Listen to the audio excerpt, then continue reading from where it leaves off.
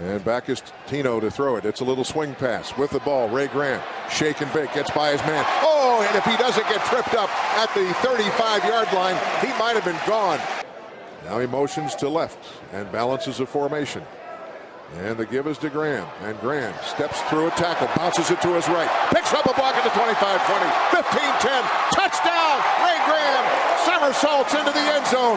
And this one will be fielded by Graham at the 5, middle to the 10, at the 15, through a hole, 25-30, 35, cuts it back to the left at 40, needs a block, gets it at the 50, sidesteps a man to the right, and then Wash catches him, and he is down at the 44-yard line.